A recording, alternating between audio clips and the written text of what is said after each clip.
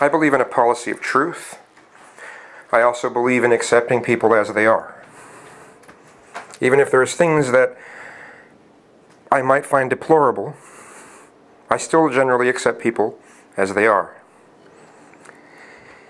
And, well, the past 24 hours I lost a good friend, not through death, but they want nothing to do with me. And that's because they refuse to accept me as I am, but the whole time I've accepted them for what they are. And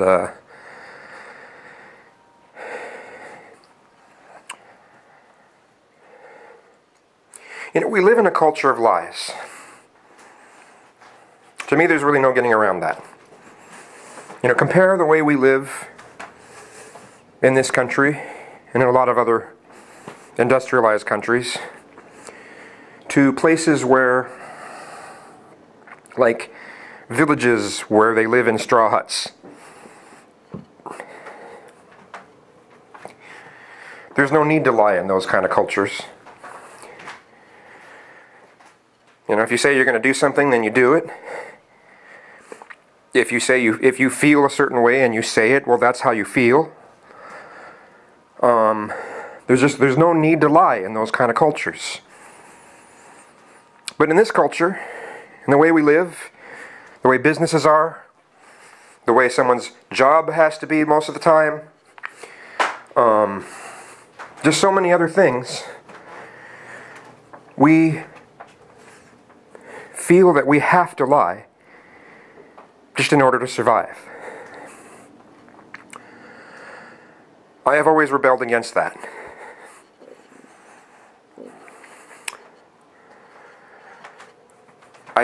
I don't believe in lying. I just don't believe in it.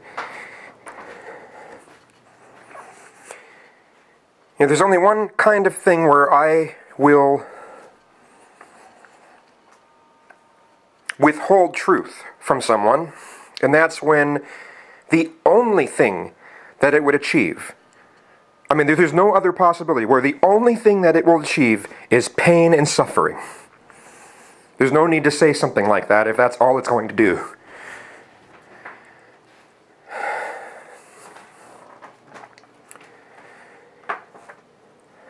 So,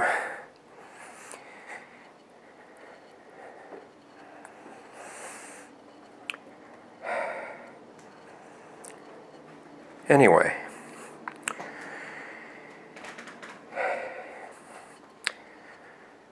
this friend of mine would freak out over the fact that I would actually come up to people that I know are probably straight and come up to them and say, "Hey dude, I know you're probably straight, but I think you're gorgeous, and I don't want to stare at you and not tell you why." You know?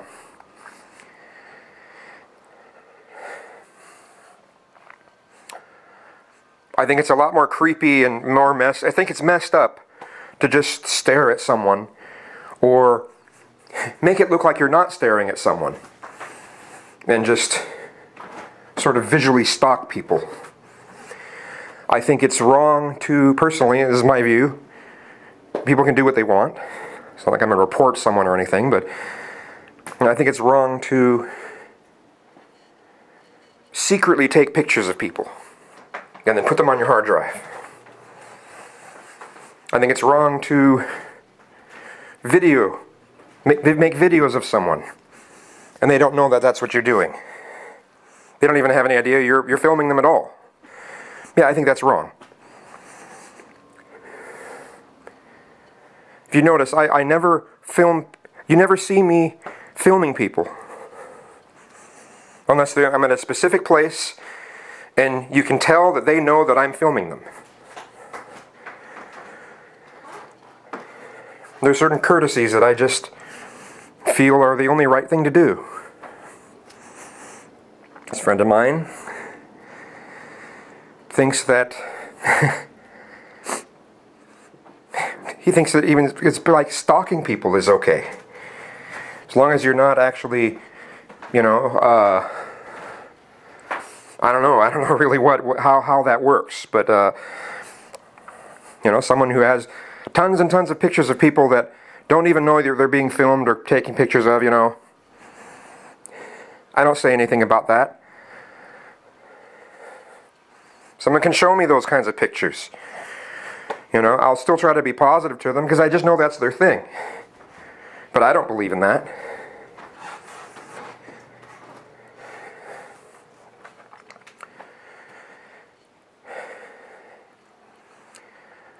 I believe in being upfront and honest with people. If there's someone that, I see that, I realize that I'm looking at them and it's not because I'm interested in them, but it's just because they make me think about something.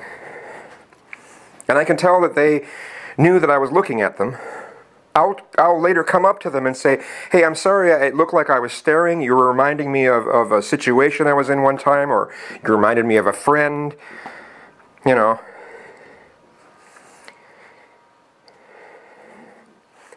That sort of thing. I guess this friend that wants nothing to do with me anymore, that just kind of goes against his whole thing.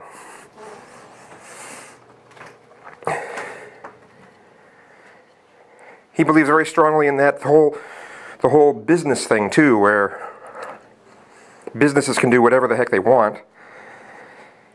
And, it's their business. You don't have a right to tell a business that you think what they're doing is crap. I can't wrap my mind around that, but that's the way some people operate. I just don't believe in being secretive. I don't believe in that. How is that a good thing? And besides my whole thing where I will sometimes have panic when I've been in the workplace where I lose my speech center and I can't even function, one of the things that's probably made it difficult for me to keep work is the fact that I just don't believe in being secretive. I don't believe in lying. I don't believe in telling some customer something that's bullshit. I just don't. I'm the salesman that I'll be saying, well, I'm required to say this and this and this, but I feel this, this, and this. Employers don't like me in that regard,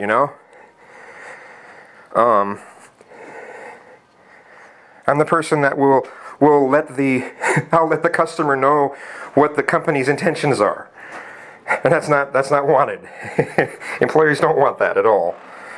But I don't know how else to be.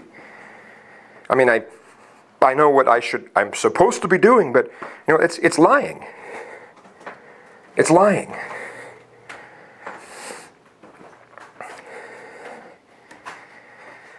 So these areas of me being blunt about things that most people wouldn't even, most people are just like, I could never tell the person this. Well, I'm the person that would say it. There are things that because of my philosophies, I have the courage to say to people and the courage to do that most people couldn't dream of. But then there's things that most people just sort of take for granted and just think of as second nature that I'm just like panicked about. My policy of truth. And it's gotten me into trouble so many times. And over the past 24 hours, it's lost me a friend.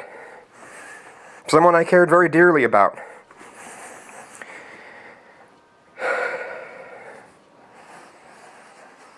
As I said before, I accept people as they are.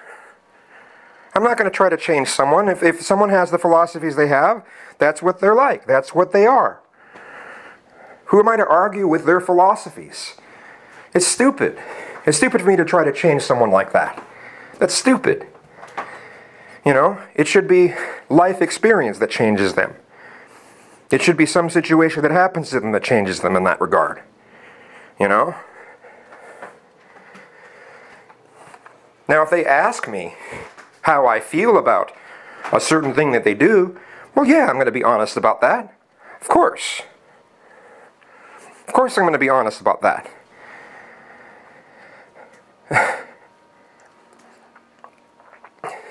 But unfortunately, that can hurt people too. I'm the person that if you ask, do these pants make my butt look big? And I'll say, yeah. But I think it looks great. You know? I'm also the person that if someone really asks me about, like a song or something, a song they wrote, unfortunately I'm the person to just give them my honest opinion about it. You know, I'll try to say the things that I do think are good about it, but I will, if there's most of it I think is crap, sorry, I'll say it.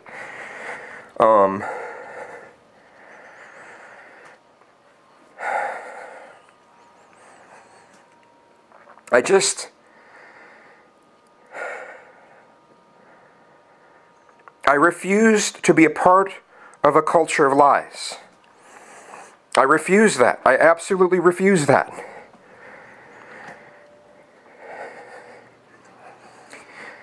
I've lost friends because I tell them that, you know, I have a prejudice against something. And I'm supposed to shut up about it.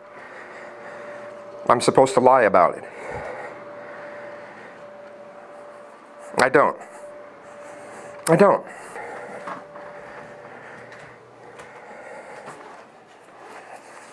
I'm not supposed to say that I have a problem with, for instance, like this latest, the video about me being 86, you know, I'm supposed to stay quiet about the fact that I find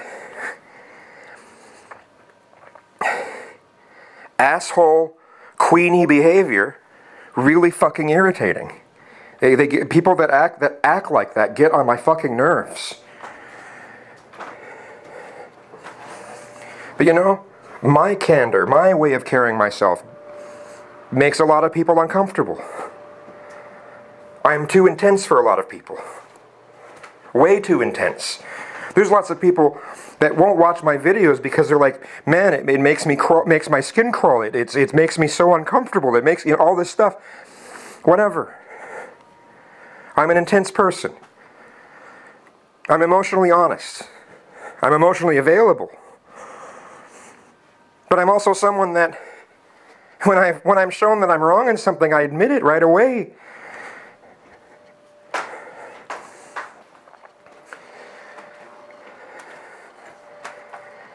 When some people try to tell me that I am intellectually dishonest about something, I try to get them to tell me where am I dishonest? Where is it? And then when they show me, I go, oh shit, I didn't realize I was doing that. I can't see everything about myself. I can't see everything about myself. I see a lot. I see more than anyone. I see more about myself than anyone else is going to, but there's sometimes things that someone might notice that I don't. I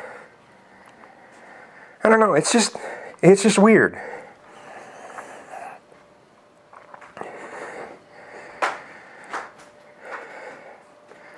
I know there's going to be other times where I'm going to lose friends over this stuff. I know it's going to happen.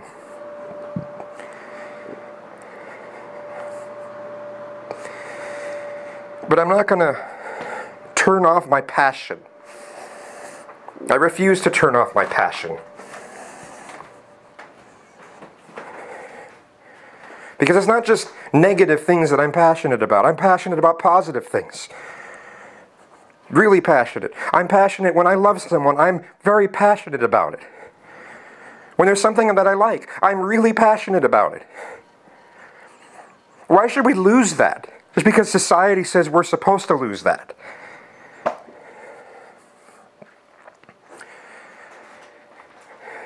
And some people can think someone's being fake because they're being passionate. And that's the part that just really gets me.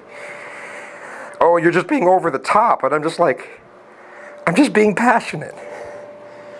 What's wrong with being passionate? I see nothing wrong with being passionate. I think being passionate is a virtue. I think it's a plus. I think it's a good thing. I wish more people were passionate. I wish more people cared about things. I wish more people put more thoughts and emotion into things that are around them.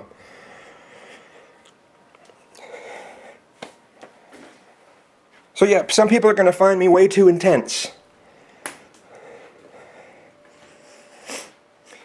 Another friend of mine recently said, maybe, therapy would probably help me in some ways. You know what? Everyone could use some therapy in some way, about something about themselves. Yes, I'm sure I could use some therapy. I'm sure I could use some therapy. Especially with dealing with things like when I was raped for a year when I was 8, I could use some therapy.